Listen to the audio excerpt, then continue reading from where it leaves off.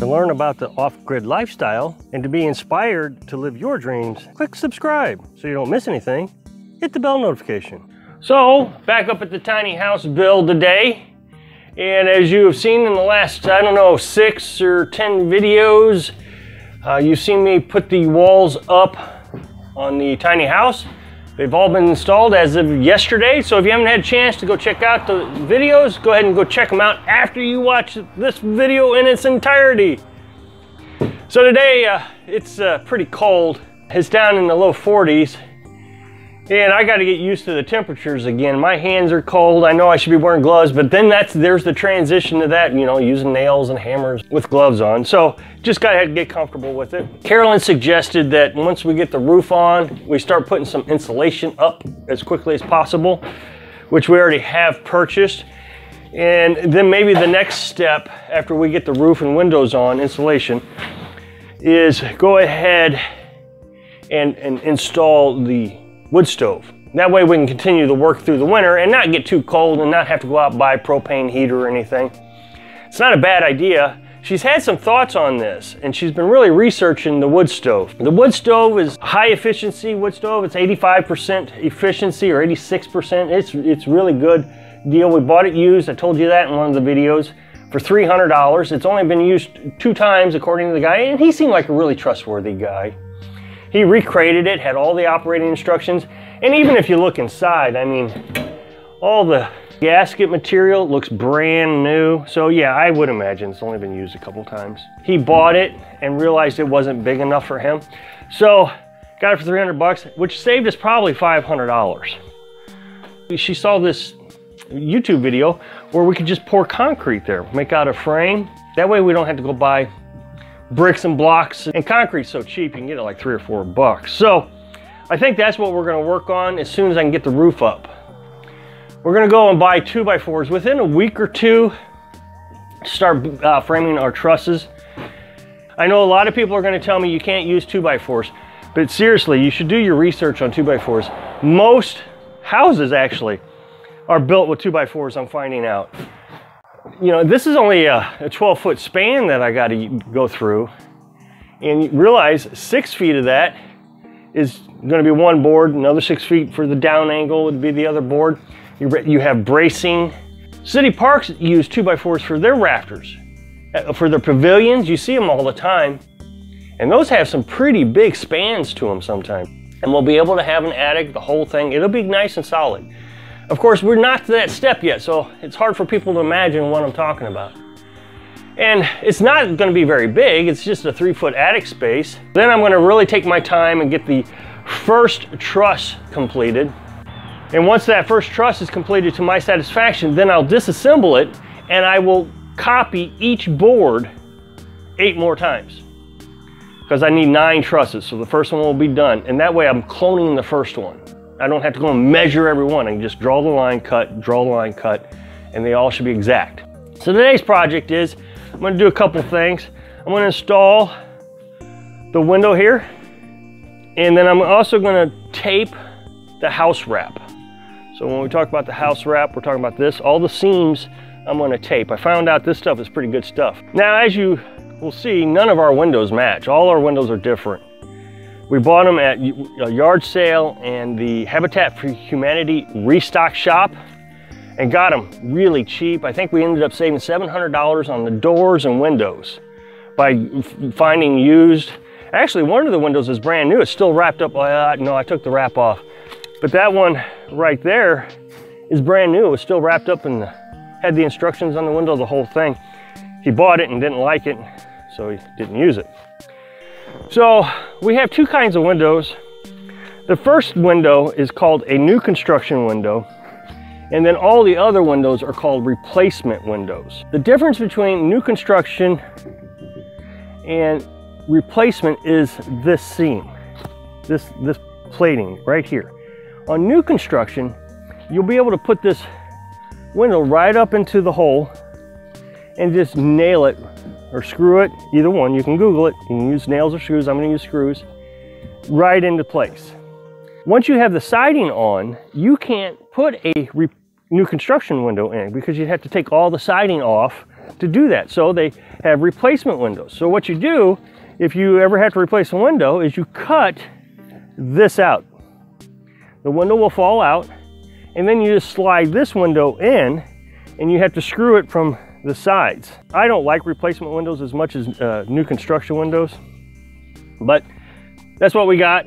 Again, a lot of people are disappointed that I went vertically with the house wrap and not horizontally. Again, you should Google that, because Google clearly, I mean, everything I read says you can do either or on the walls. So if you do vertical, you're supposed to give a foot, 6 inches to a foot of overlap right here. If you go horizontally, you got to give 6 inches. So, you know, 6 inches either way, it doesn't really matter. But I'm going to tape it just for that extra security. And see, when you're building things, you do stupid things like this. I put a nail there. I'm going to take that nail out because I got to get a window in there. That's where this is going to fit right up against it.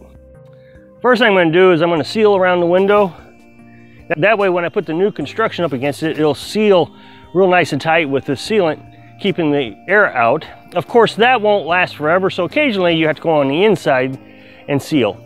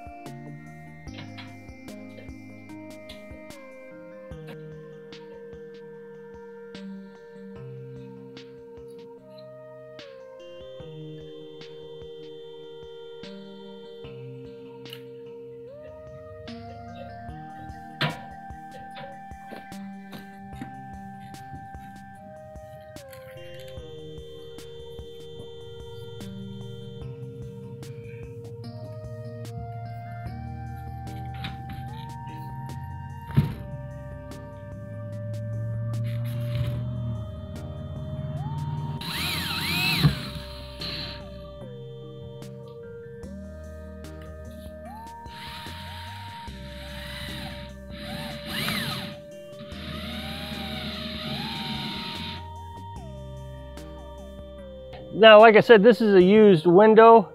So I noticed right around the edge of the window, they used tie-back tape to seal it up also. Or I say also, they may have just used tie-back tape, I don't know. I didn't see any silicone or caulk or anything, so I guess they just used tie-back tape. So I thought that was a good idea.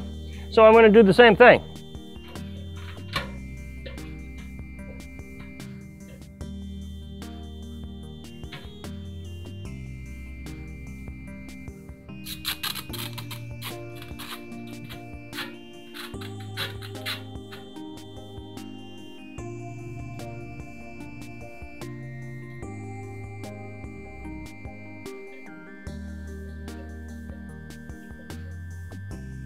Okay, so I'm going to finish up this wall with the tie-back tape, tie-back taping all the seams. I'm really glad the subscriber who told me about this. This is some really cool stuff. This is going to seal up the house real nice. I like it. So thank you very much.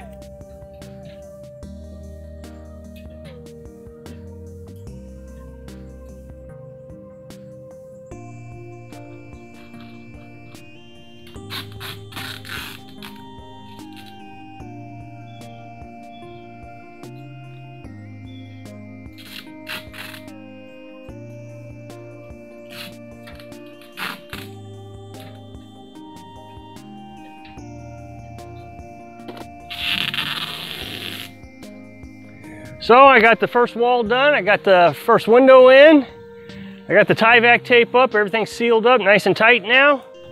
I shouldn't get any leakage from wind, but I'm still gonna go inside, and all the little seams that I can see, I'm gonna caulk.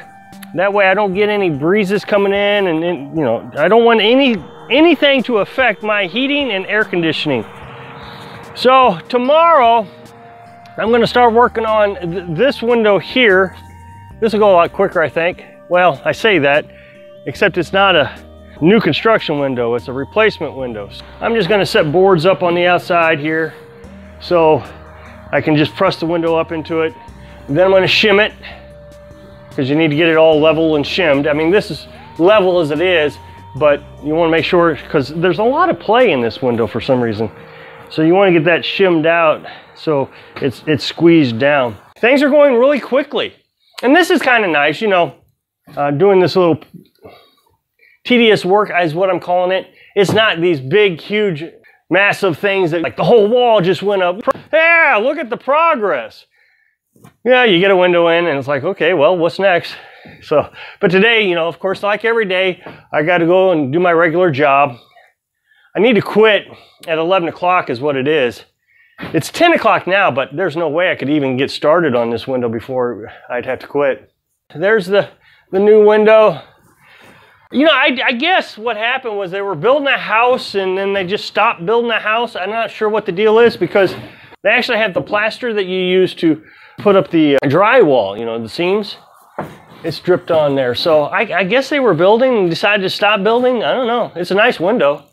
It works well. Slides up and down. Easy.